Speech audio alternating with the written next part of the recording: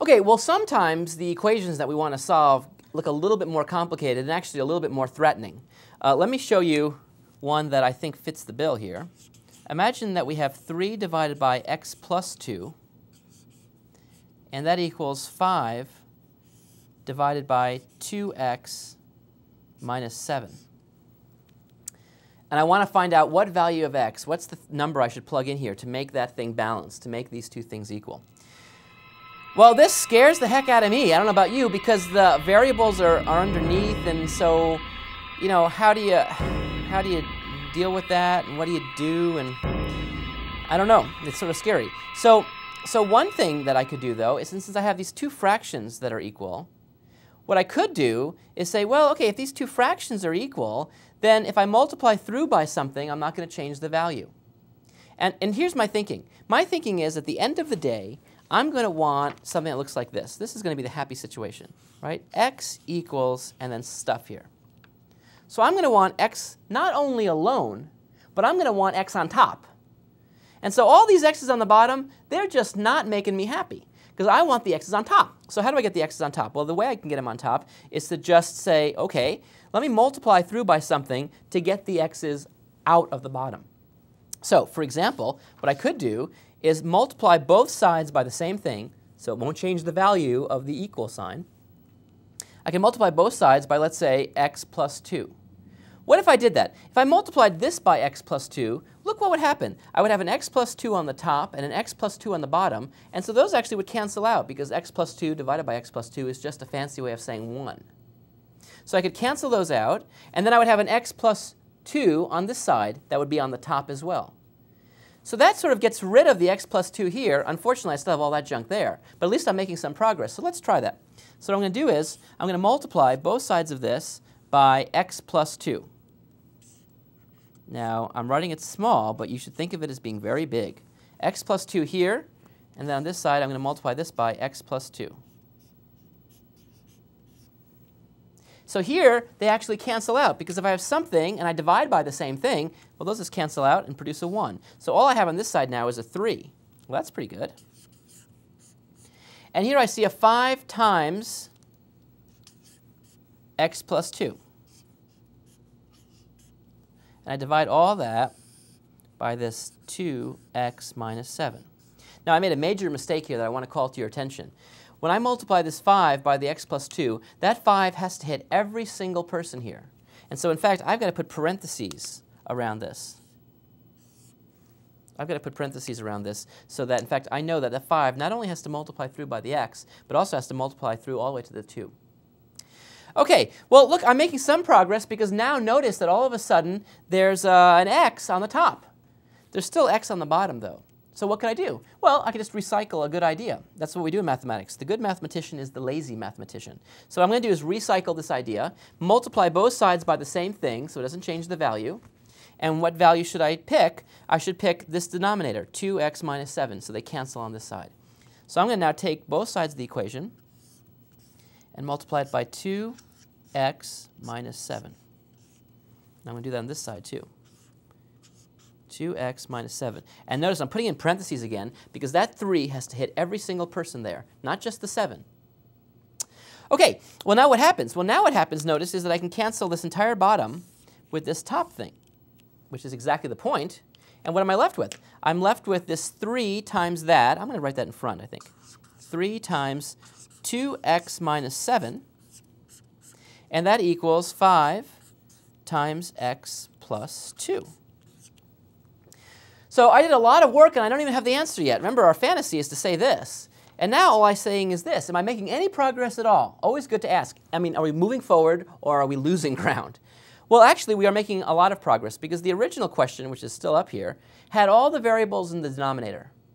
Now, I did a lot of work, I admit, but now all the variables are happily on top. There's no denominators. And so now I can start to actually try to get the x all alone and isolate the x. Now, by the way, there's a neat trick to see of what I just did here, which might actually be easier for you when you think about this on your own. And I want to show it to you before I actually finish this problem. And that is, when you have a fraction equal to another fraction just like this, what you can do is sometimes what's called cross-multiply. And if you cross-multiply, what you do is you take this times that And you can set it equal to this times this.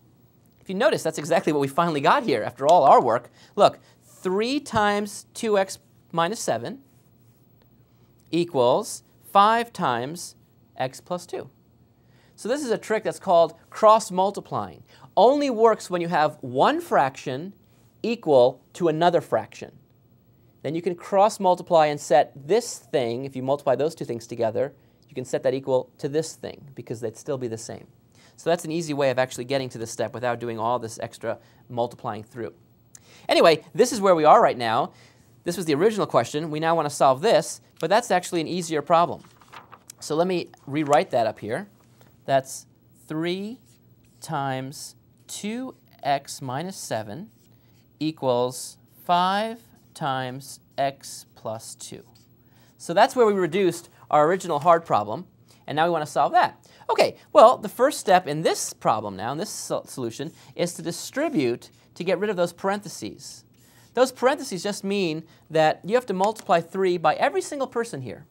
So if I do that, I would see a 6x minus, and 3 times 7 is about 21. Are you good at multiplication? Because I stink at it, by the way, just to let you know. But I'll do the best I can, and you should do the same. This would be a 5x, and when I distribute, I'd see a plus 10. I happen to know what 5 times 2 is. I'm good at that. Okay. It's like the 7 times 8 that really eludes me. It's like 50, either 54, 56. I never know. Okay. Now I've gotten this back to something that we can easily solve, because the idea is I want to get all the x's together and all the other stuff on the other side. So what I want to do is take this and bring it to the other side in a way. But to bring it to the other side, I have to subtract it. Another way of thinking about it is subtracting the 5x from both sides, so it cancels here, and it'll appear here as the other sign. Or you can just visualize it in your mind's eye, taking this and subtracting it over. If I subtract it over, I would have a 6x, then a minus 5x, would just be x alone. So I would have this. And since I brought that over, I would just have the 10. And now, of course, I want x alone. Unfortunately, I have x minus 21. So I want to take this negative 21 and bring it to the other side, which would require me to add 21 to both sides to keep this thing even. Or another way of thinking about it is just bringing this over to the other side, but switching the sign and adding now. And I would see x equals 10 plus 21, which would be 31. So the answer is x equals 31. Who would have guessed it? If you look back to this original problem, which maybe you can't even see because we've done so much work to it, the original problem was way over here. That was the original equation we were given. And the question is, what's the 1x value, that 1x value out of the infinity of numbers that there are? What's the 1x value that will make this thing true?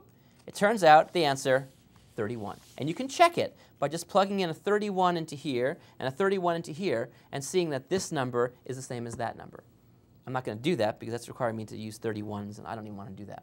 But anyway, you could check and see that, in fact, these two things are really equal. Okay, well, now armed with that, let's try another one. 3x over x plus 4 equals 2 minus 12 over x plus 4. Okay, now you might say, hey, I'm going to use that idea of cross-multiplying that I talked about a second ago. But you can't here. You can only cross-multiply when you have one fraction equals one fraction. Here, I've got a whole bunch of things. I've got a 2 minus a fraction. So actually, that trick is not going to quite cut it here. Wouldn't work quite correctly. So instead, let me just multiply through by something that would clear off these denominators. And in this case, it's easy to see that if I multiply both sides by x plus 4, if I had a factor of it way over here, it would cancel with this one. If I had a factor of it way over here, it would cancel with this one. So I'm going to multiply everything through by x plus 4. If I do that, I'm going to see x plus 4 times 3x over x plus 4.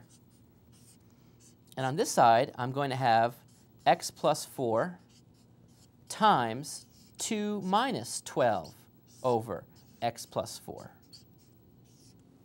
Okay? Now why, by the way, let me ask you this question here. Do you notice that I put parentheses around everything because I have to make sure that everything touches everything else? Okay? So I haven't changed the value of anything because I did it to both sides. So this thing remains perfectly balanced. They were equal before, right? Our job is to find out the x, which makes these things equal, so they're equal now, and by doing this, they remain equal. Okay. But now notice I've got an x plus 4 on the top and an x plus 4 on the entire bottom, so they actually cancel out. And on this side, I just have 3x. So that's really easy. That's a good side. This side actually is going to be a little bit trickier. The first thing we have to notice is that this whole thing has to be multiplied through by each of these terms, this term and this term. Okay. So if I distribute now, what do I get? Well, I see x plus 4 times 2, and then a minus, and then an x plus 4 times 12 over x plus 4. So it looks pretty complicated on this side. This side looks so good. But notice there is a cancellation, happily. The x plus 4 is a multiple of the top, and it's also on the bottom. I can cancel those away. Well, this is great, because now what does this give me? This side I still have the 3x. I'm not going to touch that. Let me now distribute this 2 everywhere. The parentheses means I have to distribute. So if I distribute, I can get rid of the parentheses. So I'd have a 2x, 2 times x, plus 2 times 4, which is 8. Minus, and these have gone away, I'm just left with that 12. Well, now I can actually solve this quite nicely, because I want to take that 2x and have it go to the other side, which requires me to subtract it, or subtract 2x on both sides, bring this over as a negative 2x. 3x minus 2x is just x alone. And what do I have on this side? That's gone. I have an 8 minus 12, which is negative 4. So the answer is negative 4. Can we check it? Sure. In fact, let's just check this one really fast, just to show you what it looks like if you check something. So if you want to check your work, just take negative 4, plug it into this side, plug it into that side, make sure those two things balance. So I plug in negative 4 here for x. I'd see 3 times negative 4, which would be negative 12. What do I see here? Negative 4 plus 4. Uh-oh. That's 0. This is a problem, because you can't divide by 0. You cannot divide by 0. And in fact, notice what happens if you plug in the negative 4 on this side. You have a 0 in the denominator too. Uh-oh, this actually cannot be a solution, because we can't have a 0 there.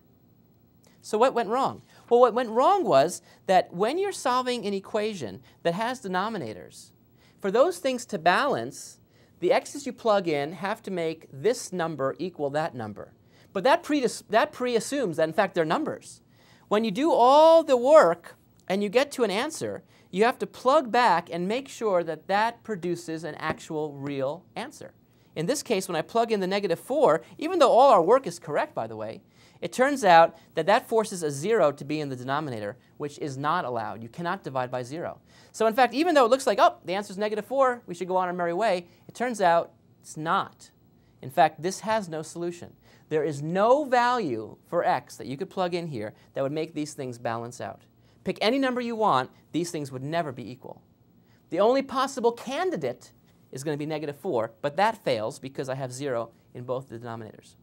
So the moral of the story is, whenever you have equations that have denominators, you should always check your answers. Always check, not only to make sure that your arithmetic is correct, but also to make sure that you don't have some sort of degeneracy going on where you're producing a 0 in the denominator. You see, by the way, the reason why that went away was when I multiplied through by the x plus 4, you see, then I cancel these things away. OK, that's fine. But I'm actually not allowed to do that if the number is 0. So then once I did that, I went on my happy way, and I got to this answer. All the steps are correct. Nothing is wrong. But the problem is that we have to make sure that we're not dividing by 0. In this case, we were.